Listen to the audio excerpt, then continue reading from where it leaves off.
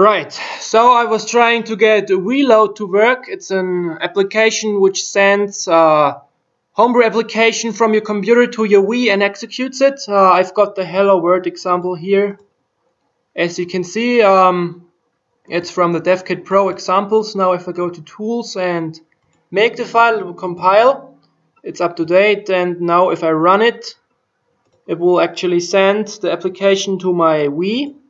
And it's supposed to execute it, but it usually gets stuck at 34, 35 or 37%.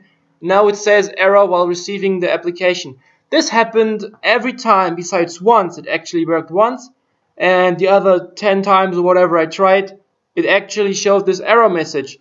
It's really irritating. I'm wondering if someone has a solution to get this working every time you send the application. That's the end of the video. I hope you liked it, and please subscribe. See you guys soon.